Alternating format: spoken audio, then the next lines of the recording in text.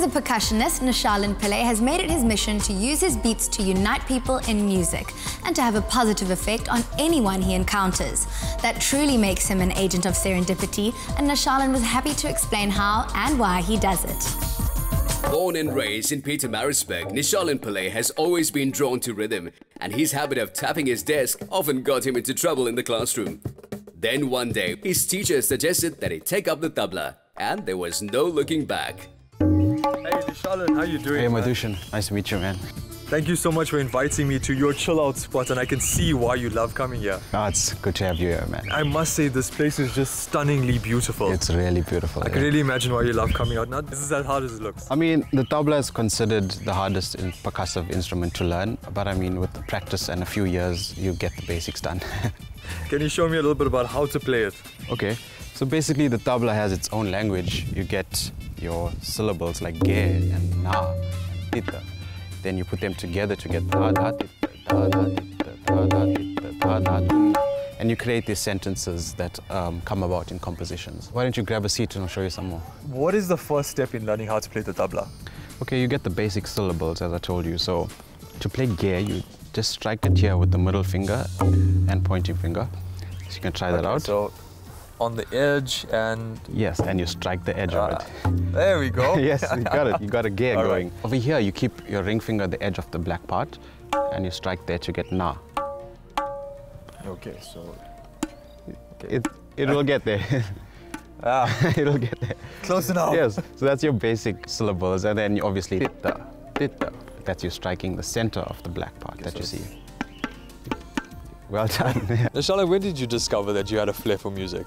I did this open mic gig with a few friends just for the fun of it. I had no intention of becoming a musician. Ever since then, I've never stopped. I played probably 250 gigs in 18 months. What are some of the instruments that you've experimented with? Tabla, as well as the cajon, which is a South American drum.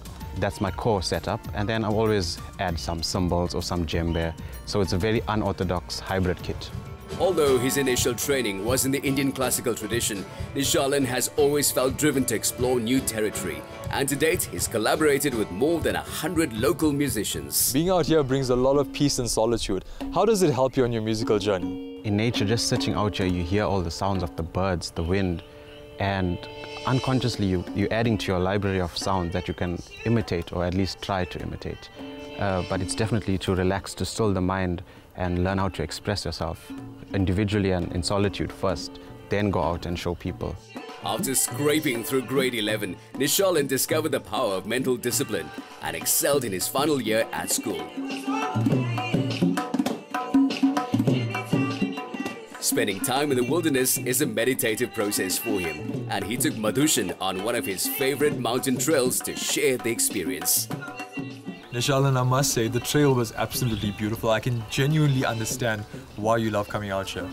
Yes, it's absolutely necessary, I think, to get away from the hustle and bustle of city life and just come seek some inspiration outdoors. How do you balance your personal life, your private life, and now your professional life? Well, I start my day off with some exercise, yoga, basic yoga, some gym work. I feel it's very crucial physical exercise to be optimal as a human being.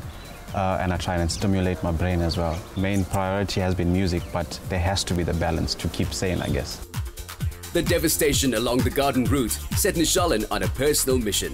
He's long been inspired by the great Swami Vivekananda and the late Nelson Mandela to work towards the welfare of his fellow human beings and the environment.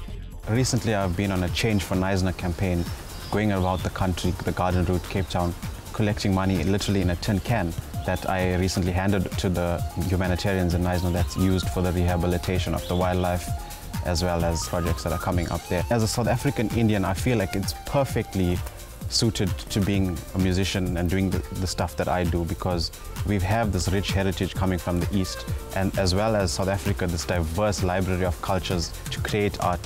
So it's an ideal spot to be as a musician, as an artist in general. Nishalin, I had a lot of fun on this trail, but I do know that you have some other musicians waiting. Yes, we're about to do a rehearsal for an upcoming show. Let's go check it out. Despite being independently minded and comfortable with solitude, Nishalin prefers playing with other musicians because this enables him to broaden his creative horizons while helping them to expand theirs. It's a spontaneous exchange of ideas and energy, and bit by bit, it helps to make the world a better place.